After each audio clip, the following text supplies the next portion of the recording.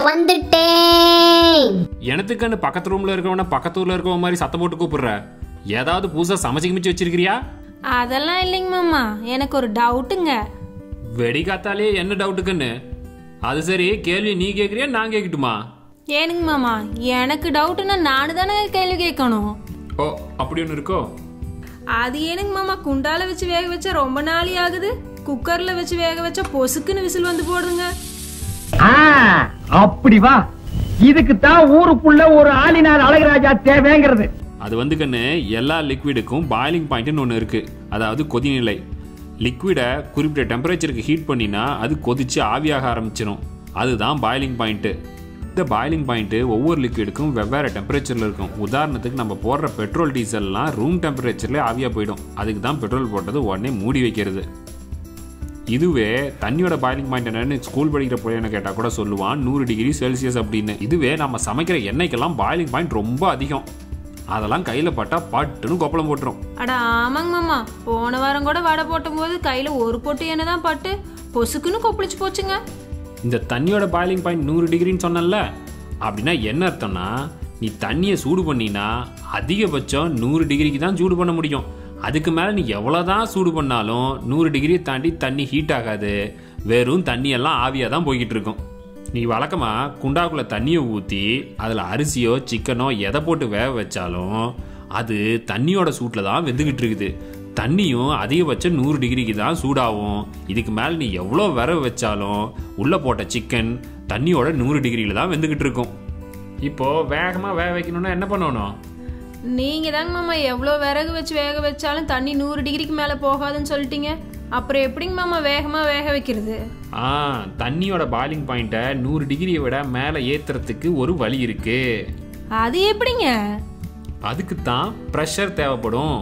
அது என்னதுங்க, பிளட் ப்ரெஷருங்களா? சரியா போச்சு போ. இந்த ப்ரெஷரு அட்மாஸ்பிரிக் ப்ரெஷர்னு சொல்றது, அதாவது வளிமண்டல அழுத்தம்.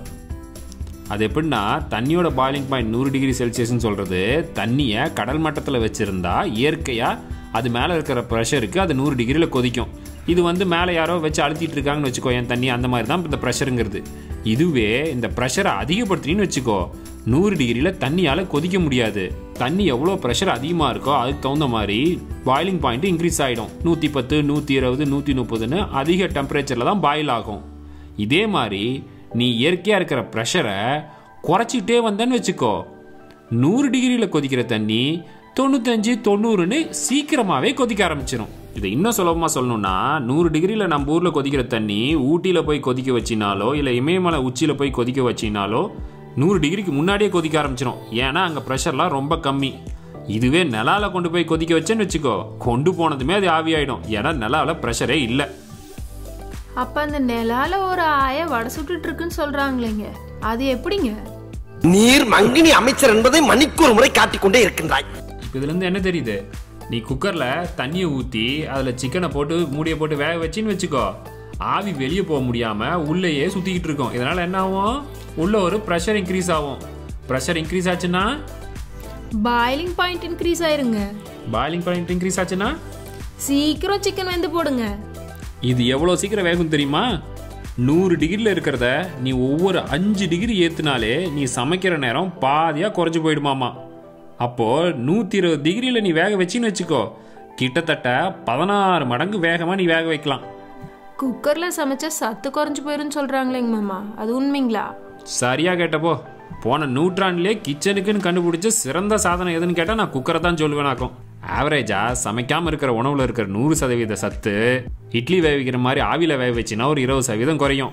ப்ரெஷர் குக்கரில் வேக வச்சிங்கன்னா இன்னொரு 20% குறையும். அதுவே குண்டால போட்டு தண்ணியில் கொதிக்க வச்சு வேக வச்சிங்கன்னா இன்னொரு 1% குறையுமாமா. அதனால் குண்டால தண்ணியை ஊற்றி கொதிக்க வச்சு வேகிக்கிறதோட ப்ரெஷர் குக்கரில் சமைச்சா கண்டிப்பாக சத்து கொஞ்சம் அதிகமாகவே இருக்கும். கதை கேட்குற சாக்கில் கண்டது தின்னு குண்டாயிடாத கண்ணு. வீட்டில் சமைச்சு கண்டதெல்லாம் தின்னா கூட பரவாயில்லைங்க மாமா, ஒரு சிலர்லாம் கண்ணில் கண்டது எல்லாத்தையும் பிடிச்சி தின்னு தான் இன்னைக்கு கொரோனா வந்து எல்லாம் வீட்டுக்குள்ளேயே கிடக்குறாங்க. ஹலோ ஃப்ரெண்ட்ஸ், எல்லாருக்கும் ஒரு வேண்டுகோள். இந்த பன்னி மூஞ்சி வாயனைக்கு இவங்க இன்னும் பேர் வைக்கல, நீங்களே ஒரு நல்ல பேரா கமெண்ட்ல சொல்லுங்களேன். அடுத்த வாரம் இன்னொரு சயின்ஸ் வீடியோவோட உங்களை சந்திக்கிறோம். அது வரைக்கும் மறக்காம எங்க சேனலுக்கு